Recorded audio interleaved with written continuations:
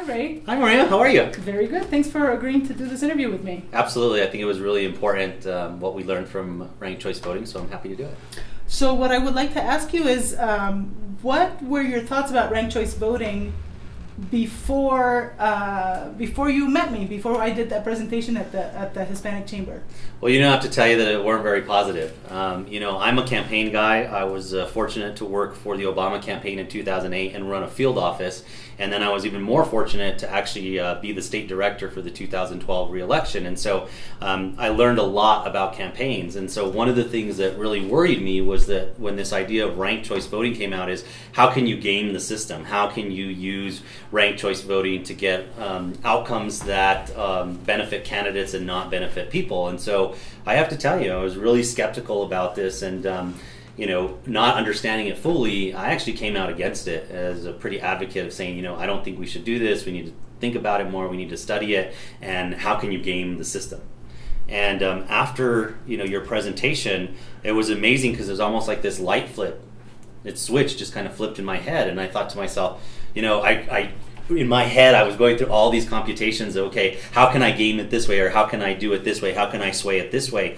And every time I hit a roadblock, I couldn't actually do that. And so the more and more that I learned about ranked choice voting, the more and more I was impressed that it actually allows for a more democratic process and more of the will of the people to actually have an input in the outcome of an election.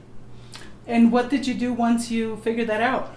Well, I will tell you that I was I was still upset because I was completely wrong. I was 180% wrong about this. So I left from that, and I took it back, and I asked some people, and I asked them, some kind of Socratic questions to see if I could figure out if they could game the system, and then I thought about it some more, and then I actually wrote it down, and I drew little lines, and I did this little chart, and I was like, okay, this really works. And so what really impressed me about ranked choice voting is that sometimes that you will have, for instance, a progressive candidate, right? You'll have 2 or 3 progressive candidates and someone that's maybe a little bit more conservative, and what happens is that those 3 progressive candidates will split the vote, and then the conservative will actually win. Well, if you think about majority rules, the majority voted for a certain philosophy or a certain ideology of political leadership, and yet they got something else because of our traditional way that we elect people. In ranked choice voting, what this allowed you to do is this allowed the will of the people, the way they wanted to be led, where the direction that they wanted to be led, to actually come out independent of where those candidates lined up. And so I became a huge advocate of this, and I remember that I invited you back to the Hispanic Chamber so that way you could do some education, and then every time that I could, I would go out and really sing the praises of what ranked choice voting was, and then to see how it worked out in our own Santa Fe municipal elections. I'm a true believer. I think this is the best way to go. It saves government's money on not having to run runoff re-elections, and again, the most important thing is that in a democracy, it should be the will of the majority, and ranked choice voting allows that to actually happen. So what do you think was the effect of ranked choice voting, the impact of ranked choice voting on the city of Santa Fe, not just on election night, but sort of like throughout the campaign season? And how do you think our city has changed and perhaps benefited from it? Well, of course, the outcome is that it was a clear majority that spoke for a certain way that the city wanted to be led, right? And so I think that's the most important thing, is that the will of the voters is actually being implemented.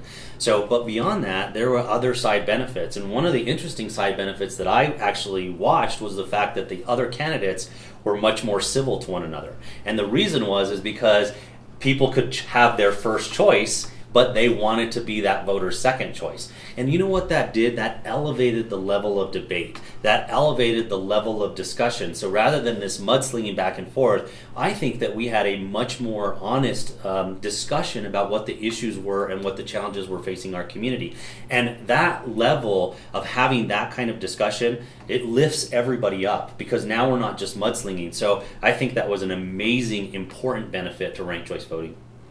And after the election, have you had any insight about how the losing candidates have reacted to this? You know, I have. I've talked to several of them, and so nobody has sour grapes. You know, they understood what it was. The election, you know, besides a lot of people saying that people were going to be confused and people didn't know they weren't going to know what they were doing. You know, a lot of people went through ranked choice voting, and those folks who wanted to vote the way they did, they only chose one person. You know, and I think that they lessened their impact on the vote, but that's their right to vote as they would like to. But I haven't heard anything negative about how the voting was selected, about ranked choice voting. I think that everyone knew exactly what the stakes were and how to try to get their voters out and how to appeal to voters. And I think it raised the level of discourse, and I think people really understood that this is the way to go because you get the will of the majority. And you know, if you're going to run for public office, you need to be listening to the people to really have policies that reflect what the people want. So Mayor Weber went from 39% of the vote on the first round to Right. 66% on the final round. Right. How do you think that will change the way that he governs, governing with a 39% mandate as opposed to a 66% mandate? How do you think that might affect his I think administration? absolutely. I think it really does two things. One is that number one, it gives the leader the ability to go back and say, okay, 39% of the people voted for me the first time, right? And I think that in a democracy, it's always good to have a little bit of humility, right? So that way, you didn't win a majority the first time, but the second time you won a full majority. And what that does is that gives you the ability to say, okay, this is, after people were able to think about this, I was enough people's second choice that I had a clear majority. So I need to go down this route. And I think that really gives a new leader or a civic leader the ability to actually push the conversation and push his agenda by going back to voters and saying, look, you approved this by this margin, and now I feel like I got to go forward on implementing these certain policies. So it both helps in a humble way to know what the raw vote total was for you, but it also helps to understand that this is and again, it becomes less about the candidate and more about the direction, about the policies that people want to move forward. And and I think that the other thing it does too is if I were a newly elected person, I would look to see where those second place voters came, what candidate they were supporting, and I would take a look at what those candidates talked about during the election, because why did so many people like them? Because they probably had some good ideas that the people wanted implemented. And so you now can go back and kind of get some ideas from them as well to couple with your ideas to really implement the will of the people. How was your experience as a voter? It was fantastic. It was great because I know many of these candidates personally. We're a very small town, so we know one another, and it's difficult to make one decision. This time it felt like it was much easier to say, okay, this is my first choice, and if I don't like that, then this is my second choice, this is my third choice, and my fourth choice.